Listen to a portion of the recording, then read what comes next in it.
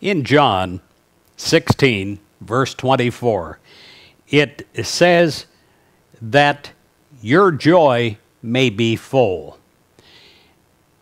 How many times has your joy been full? I know that many times we've had a little bit of joy, a temporal joy, a joy that lasted just a little while.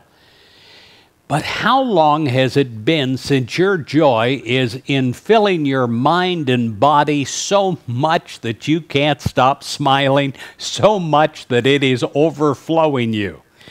In those days, you look back on your life, and you have to say that they were the greatest days that you have ever lived. Well, those days don't have to be extraordinary. They can be something that you experience more often. You just have to call it into place. Are you one of those fortunate people that possess a naturally happy disposition?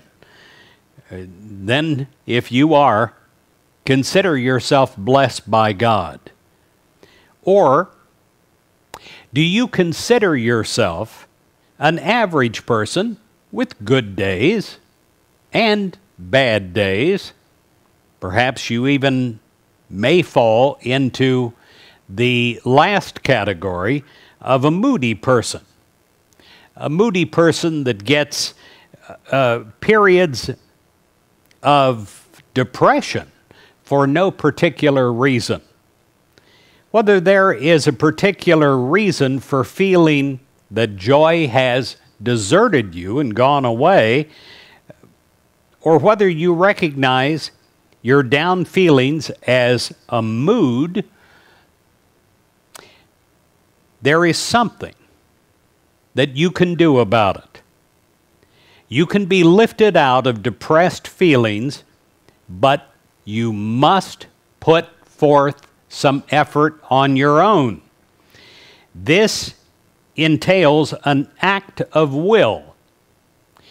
When you know that it is God's will for you to be happy, that is a huge start. And then if you're not, you realize, well, perhaps I'm the one standing in the way. And you have to realize that you need to work on yourself, to give yourself positive affirmations of joy. Here's one, and I invite you to use it all day long. Now, you write it down, and you say it as many times as you need to. Eventually, the mind, your mind, will latch on to it and accept it. Today, I am filled with the spirit of joy. Today, I am filled with the spirit of joy. Now, that's a locomotive thought, and you'll have a train pretty soon, and it will be going around in your mind with other thoughts attaching to this positive locomotive thought. And I ask you to say this as many times as you need to say it today, to bring up your enthusiasm about this, to realize that you live from inside out, not from outside in. You're not constantly looking around you to see whether the day is going to determine your mood. You're going to determine your day by your mood. And you know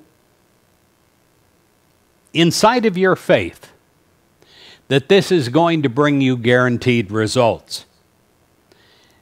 Because thinking in terms of joy, you stir up the spirit of joy in you that is absolutely inherent from God.